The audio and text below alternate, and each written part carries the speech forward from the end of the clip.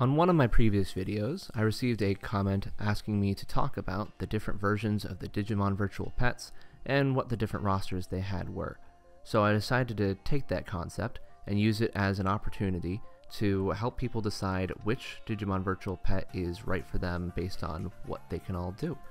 So for the purposes of this video, I'm not going to be talking about Digivices like this. This is the Digimon Adventure Digivice right here. They've made a few of these in recent years based on the original toys they had, but updating them with new features. So this is the version 15th series Digivice. And while these are very cool and are probably very nostalgic if you're familiar with the shows, they are not Digimon virtual pets, and they're also very, very expensive. So they're hard to recommend as a starting device because I don't know how much they released at, but these days on eBay and other secondhand sellers, they go for well over $100 new. So may not be the best one to start with, but if you really like those shows, these are solid devices to get. But we're not going to be talking about those. We're also not going to be talking about older devices like the Digimon XL. They're very cool devices. I really like them. They have a lot of great things to offer, but overall they are not as easy to find as modern devices, and there's so many different types that it's impossible to say, oh well, this one's better than that. There are way too many differences to go over, and it would be very confusing for a new fan to pick just one of these. So instead, we're going to be focusing on the modern releases, those Digimon pets that were released in 2017 and later. And that all starts off here with the Digital Monster Ver.20th. So that's this device right here. As you can see, it's already pooped for the video, so that's nice. Let's fix that. There we go. And let's get some more exposure up in here. There we go. So this device is one that was released as a compilation of previous Digital Monsters. So it features a lot of different Digimon on it. There's over 100 to get on each specific device. Let's go ahead and clean that poop while we're talking about this. And the whole deal with it is that the Digital Monsters version 1 through 5 are all here. You can raise whichever ones you like. As you can see, I've got a version 1 on the left and a version 2 on the right. And there's also a few new eggs that were introduced as well. The original rosters are all there, and they've been expanded, so now Digimon can go not only from adult to perfect, but from perfect to ultimate. So Kabuterimon, for example, can turn into Skullgreymon like he always could, and Skullgreymon can now turn into Skullmamon, which is new for this version.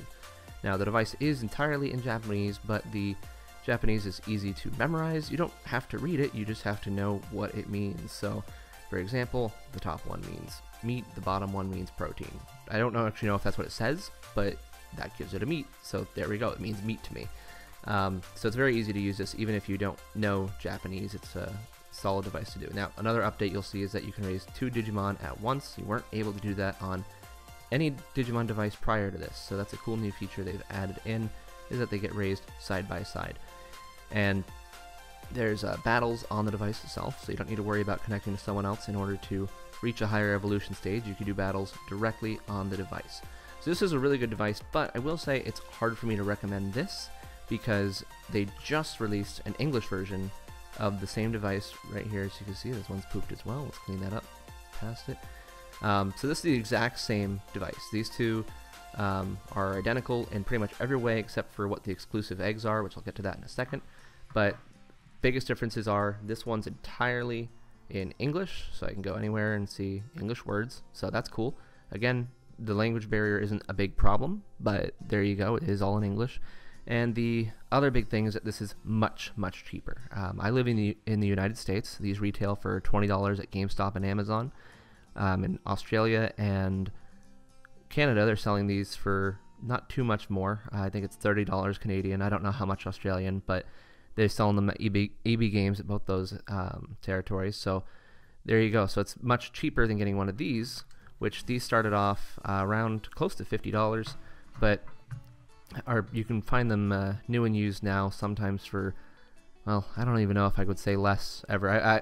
These are usually pretty expensive. They go for over $50, especially for the Wave 2 devices, and they're harder to come by than just this, I would say. So if you're able to get this one, if you don't live in the United States or Canada or Australia, you may be able to still import it using Amazon or something similar.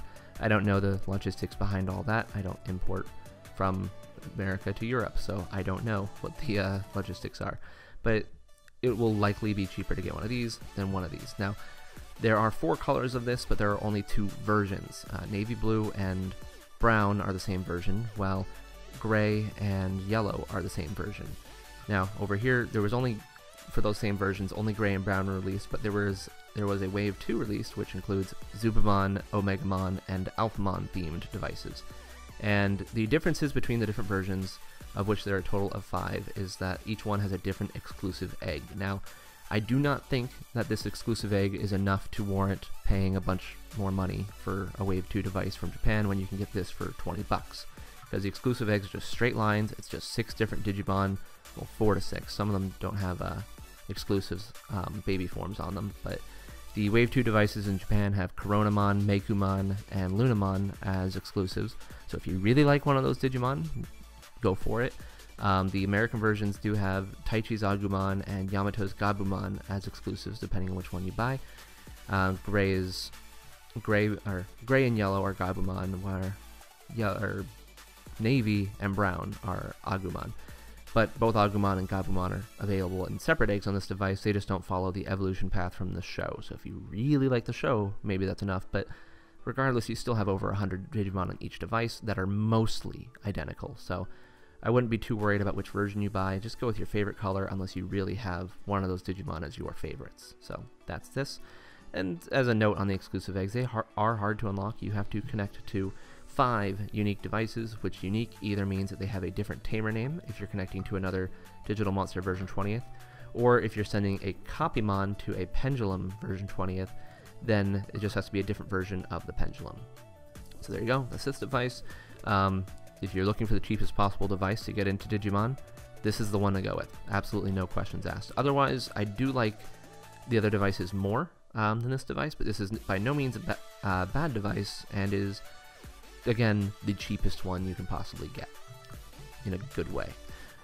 Next up, we have the Pendulum version 20th. Now, this was released only in Japan. There is no American release of this, or any other device I'm talking about today, even though you'll see this is in English. This is a modded device, just as a heads up, so this isn't 100% going to be exactly like yours in a couple ways, and I'll explain those differences, but overall, there are 4 versions of the Digimon Pendulum version 20th, and the first 2 versions released, Silver Black and Silver Blue, each have over 120 Digimon to raise, which is even more impressive when you consider that most of those Digimon are exclusive to each device. Now, that is both a pro and a con. That means in the Pendulum series there are 240 different Digimon to raise, but in order to raise all 240 of those Digimon, you will need to get different devices. The Silver Black and Beelzebumon versions, they have Digimon that are bugs and dinosaurs and villains and metal thingies, so that's what you would get if you get that, mostly those types of Digimon, whereas the Dukemon and Silver Blue versions have aquatic creatures, plants, birds, and protagonists mostly. So that's most of the kinds of Digimon you'll find on there. Now again, mine is modded, so you'll see I have Ocean and Bug on one device. If you do mod these, you can get all 240 Digimon on one device. It's not easy. I don't recommend doing it if you're not familiar with this type of thing. These devices are expensive, and you don't want to break them by modding them, but I did mod mine because I like having all the stuff together. I like oceanic creatures, I like bugs the best, so that's why I have them together. So keep that in mind, that if you aren't modding, then you will have mostly different Digimon between each versions, meaning you may want to get 2 of these if you choose. I'd recommend getting a Wave 1 and a Wave 2, so if you get Silver Black, get the Dukemon device to go with it, or if you get Silver Blue, get the Beelzebumon device to go with it. Overall, I also consider the Wave 2 devices to be a little bit superior because they do have more Digimon on them, but overall each one is a very good device, a lot of good things on them. The exclusive for Silver Black is Terriermon, whereas the exclusive for Silver Blue is Lopmon, and the exclusive for Dukemon is Dracomon, who is Branching Path Egg, which is very nice, and the exclusive for Beelzebumon is Zubamon, which again is a Branching Path Egg and very nice. I like Branching Path Eggs the most. So those are the differences between the versions. You can unlock something by connecting a Wave 1 and a Wave 2 together, which is why I recommend getting one of each, but you can still have a great time with just one device. They are able to jog rest, meaning if Gomamon evolved to Ikakumon and Tentomon evolved into Kuwagamon, I could jog rest them together, and I would get Animalakarimon, for example. which is really cool. So unlike the original where each adult form only has one perfect evolution that it can reach, these devices, while they do only have one natural perfect, they can progress into other perfect forms. So if you want to raise the most number of Digimon possible, I'd recommend the Digimon Pendulum. The main reason you would want to avoid it is, if you weren't into this, is that you do have to shake in order to do things. So if I'm training, then I hold the device like this, it says count, 1, 2, 3, 4, 5, 6, 7, 8. There you go. And then they will attack. That's how you power up your Digimon, is by shaking. Now, I don't consider that a con personally, but some people will. Some people won't want to have to shake their devices. So just keep that in mind, that if you feel like that's a problem for you, that you may not want to get this. But if that's not a problem for you, then, and you want to raise a lot of Digimon, I would absolutely recommend this one. It's a lot of fun. It's my personal favorite. So we're going to put that one down over here. And we're next going to talk about the Digital Monster X. So the Digital Monster X is the current, most recent device release in Japan. And when it first came out, we were a little bit hesitant about it because it has a much smaller roster than the other devices. Whereas we have around 110 on this, over 120 on this. This one only has 30 Digimon you can raise on each device. In total, there are 45 different Digimon between black and white. Some Digimon do repeat on each one, so for example, Metal Tyrannomon is on both devices, but there's only 30 that you can raise on each one. Now that does sound like a small number, but the cool thing about this is, first of all, the evolutions are much more varied in how they can happen and what you can achieve. So I may have Metal Tyrannomon right now. If I was on another device, if I was on the version 20th devices, Metal Tyrannomon would only have one thing he can become, whereas on this device, he can turn into 3 or 4 different things depending on how you raise him. So you're never truly locked into an evolution, but it's also not just a free-for-all like on the Pendulum Progress either. It's a good middle ground where each stage gives you solid options to choose between for evolution depending on how you raise it. It also has a quest mode, which you can see here. It lets you choose an area to go in and fight battles with, and the quest mode is really cool for a lot of reasons. One, it's just a fun thing to do. 2, you unlock evolutions from it. So for example, Metal Tyrannomon cannot be evolved into until you beat Area 14 in quest mode, which is, I really like that. I love that. And the roster starts off very small for what you can raise, but as you unlock more in quest mode, then you unlock more of the roster, which is awesome. I really like that. The quest mode goes in hand with this. You can level up your Digimon. Right now, Metal Tyrannomon's level 1, but if I beat a Digimon in quest mode, I gain experience and I'll level up. Leveling up does affect what you evolve into, and it also affects how strong you are, which is really cool. The other Digimon don't really have a system like that. The closest would have been the Pendulum Progress has somewhat of a system like that, but this one's a little bit more nuanced in what you and how direct you can control it and what it involves. So it's like you have a little RPG in your pocket, which is really nice. So overall, you spend a lot more time with your Digimon on this. So whereas it doesn't have as many Digimon to raise, you do spend more time with each Digimon and you do more things with it. So if you want a device that has more involved things to do, this is the one to go with for sure. Well, I would say that, except the X2 is coming out soon. Now, I don't have an X2 because, again, I just said it's coming out soon. But it is a continuation of the X line, just like this. It looks just like this, but they come in translucent red and translucent purple, which is already really ahead of this device here. This is, this doesn't look bad. It's nice black and red, but we love our translucent devices. I mean, just look at this. That looks nice. It looks cool. I like it.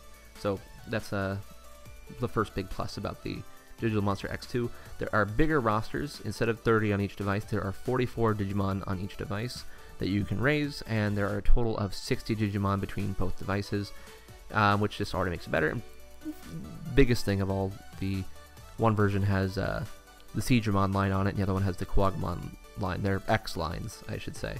So that's a big deal to me because, again, I like aquatic creatures and I like bugs. So the selections on this one aren't bad. There's some good things on there. Like, I like Metal Tyrannomon a lot. I like the black overall more for Digital Monster X1. For X2, I like them both pretty well. I think there's a lot of good stuff on it. It is mostly evil Digimon, which I'm not big on that, but again, they got a bug and a sea creature, so I'm good there. So I would recommend, if you only want to get one device and you like the features of the X, don't get the X. Get the X2. It's going to be better overall. It's going to be cooler.